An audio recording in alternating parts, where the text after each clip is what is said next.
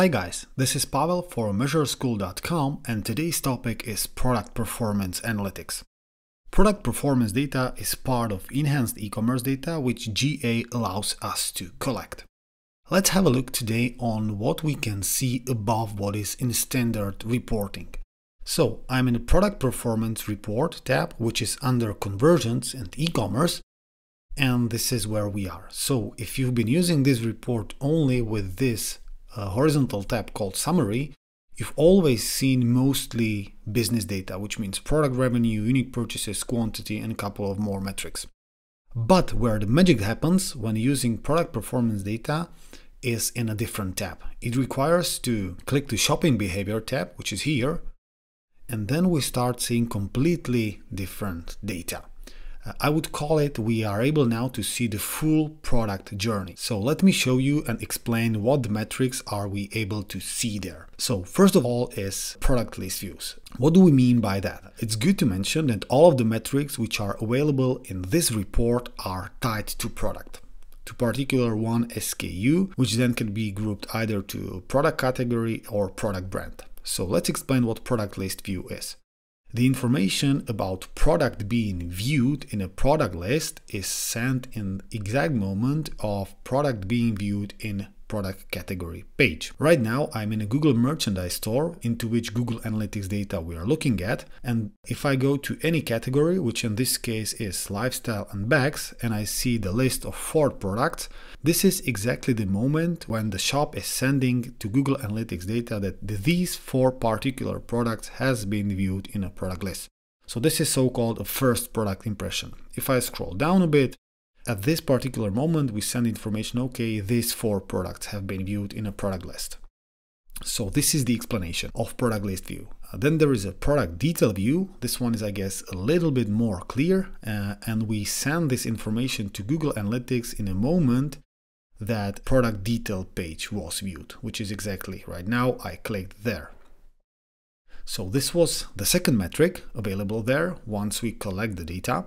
This is important to mention. If you see the zeros here, it means that you don't have implemented enhanced e-commerce data now, so far. So another metric is product adds to basket. This one is, I guess, pretty clear. So every time we add a product to basket, which can be, for example, right now, we send information, okay, this product was added to basket. Another step available there is remove from basket. This one is, I guess, pretty clear. Every time we remove product from basket, the information is sent to Google Analytics. Then there is a product checkouts. This one might not be that clear. In ideal way, the information about product being in checkout should be sent exactly at the moment of a customer journey in which we are right now. It should be sent in a moment where we normally, or in the part of the website where we normally inputting delivery details, payment details, personal data, and so on. So this is the moment where we should send the information about product being in checkout. So this is exactly the step. And then there is a metric unique purchases. Don't mismatch this metric unique purchases with quantity. This is something that is available in that default report summary. So this is both unique purchases and quantity. What's the difference between them? Let's look on the example of product number 1, which is Next Hello Doorbell USA. Let's assume that there is one transaction in which this product was purchased 3 times. So it will be counted 3 times into quantity, but only once in unique purchases. So unique purchases is basically a volume of transactions in which particular product was included. So going back to shopping behavior, it makes sense why we have it here, because it's then used in the 2 upcoming calculated metrics. First of them is basket to detail rate, which is a ratio between product adds to basket and product detail views, which is 61% for this product. It can be also named as add to cart rate. It's still the same calculation. Then there's a last metric, which is called buy to detail rate, and is the ratio of unique purchases and product detail views. This can be also named as product conversion rate. So this is why we have here unique purchases as a metric. So to sum it up, for both of these two metrics, basket to detail rate and buy to detail rate, we use product detail views as denominator, and as nominator we have product adds to basket or unique purchases. Now let's go to interpretation of these great metrics. I really love them. Now we're able to see the full product funnel. And what this metric tells us, it can help us to identify whether the product performance is like so-so, which means somewhere in the middle, or it's great products in terms of basket to detail rate and buy to detail rate, and we should promote them more, or the product isn't performing well at all. Important to remember from this video is that the data available here in this report, it doesn't tell us what is the problem with particular product, but where the problem is in a customer journey. So let's have a look on that.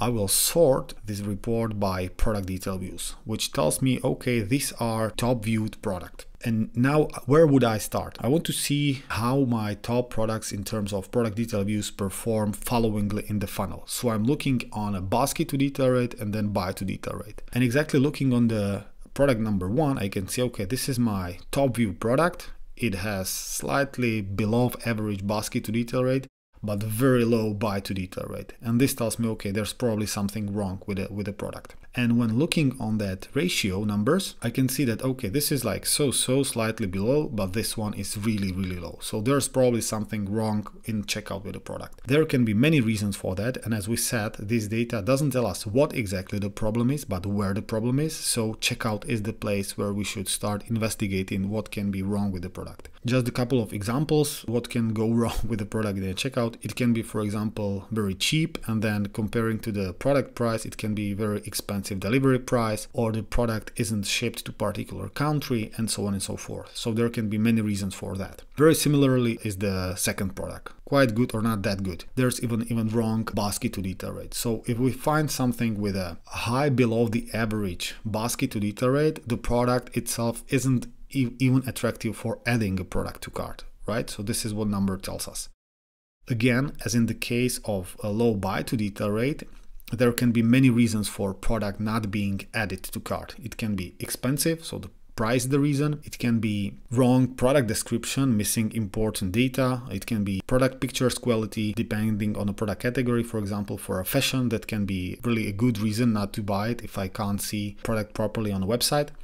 So again, this is probably something wrong on a product detail page. I would say either price or missing important information. As we don't want to look only on a low performing product, we also should try to look for something that performs very, very well. So if I would scroll down a bit, I can see that, for example, line number 8, which is Nest Hello Doorbell, has twice as average basket to detail rate, 61%, and also buy to detail rate is very, very decent, 40%. So this is something I would be interested in, and I would look for, okay, what's so special about that product? Again, there can be many reasons for that, but it tells me, okay, this product performs very, very well. What can I do with that? It's very simple, actually. Start to promote that product, probably trying to put it on a homepage or promote it more in your product performance budget, spend more money on it, and see whether these important metrics will still keep that high or it will decrease in time but still will be above the average. So this is how to work with this data. Try to look for the very low performing products and try to investigate what to do with them, what can be improved, what can be the reason why they are performing so low. On the other hand, when you find the products which are, for example, very good with basket to detail rate and very low buy to detail rate, there's probably something wrong in a checkout. If we find something with a very low basket to detail rate but decent traffic, there's probably something wrong even on a product detail page, as we said, for example, missing the important product information. Or if we find something with very decent basket to detail rate and very decent buy to detail rate, try to promote these products more. Or at first place, try to understand why they are so great. So that was it, guys. Hope you enjoyed the lesson, and try to remember these data doesn't tell us what's exactly wrong or great with the product, but where in the product journey it is. So hope you enjoyed it, and see you next time. Alright, Pavel, thanks for this great information. If this video helped you out in any way, then we'd love for you to hit that like button. And if you want to find out more about Google Analytics, then check out this playlist right over there, where we have many different topics waiting for you. Now, from everybody here at Measure School, happy measuring!